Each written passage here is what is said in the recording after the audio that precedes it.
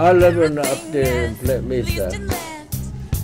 Before open the mine and the coal mine on north side, they're nice green on the mountain, somewhere like bamboo and wild rose and in the canyons, you know, it's really pretty.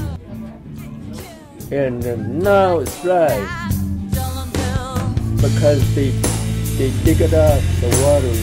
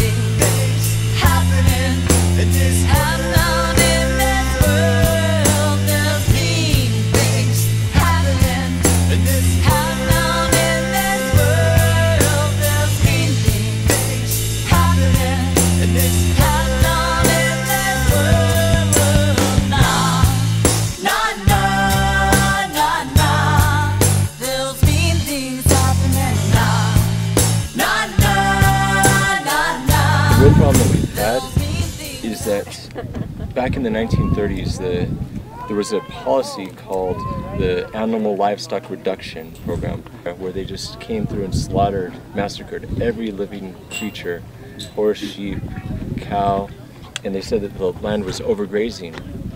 A lot of the realities was that our people were basically self-sufficient. The one place, a lot of bamboo, that's where we used to live, just right on top of the north big mountain.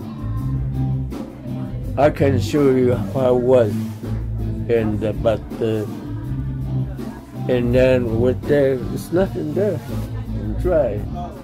This is something that our elders and people have known for generations upon generations, how to take care of ourselves, how to pray for water. Water is something that's sacred. It's something not to be taken for granted.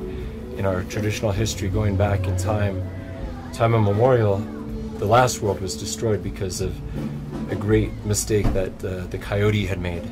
He had stolen the baby of the water and taken that, and because of that the floods came, the water came from all sides, and we had to escape through bamboo or reed that was planted and emerged here into this world.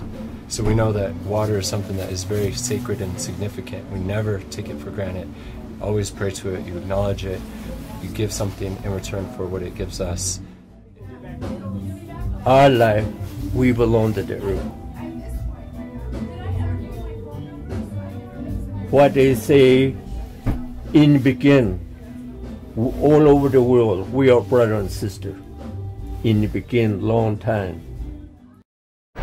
So when you communicate with that horse, you know, you're using an ability that, I don't know how to explain it, but that's something that our elders recognize. There's a strength, and that strength that comes from within, you know, it's not always about being hard, or, you know, it's just about being secure with who you are, knowing your identity. And the horse, they respect that, they understand. And when you form a bond with a wild horse that, you know, has never had a person up on their back, and you ride that horse for the first time and you come to a place of understanding, is one of the most beautiful experiences. And people that have never ridden, they hop on the back of a horse, they feel the power and the strength. You know, it's very humbling, and they understand that, wow, you know, as a human, as a person, you know, who I am, you know, you realize how small we are in this universe.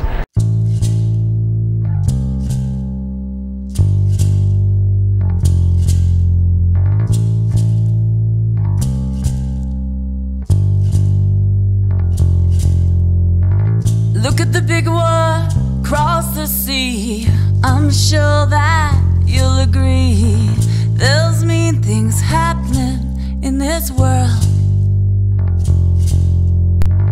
I ain't gonna cry and die on my way all the time. There's mean things happening in this world.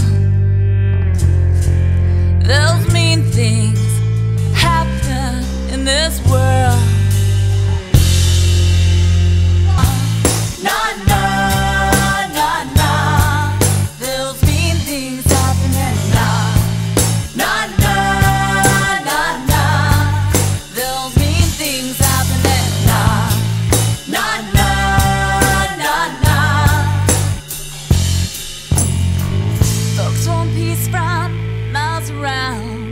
From New York City down, we're gonna save our nation with a peace mobilization.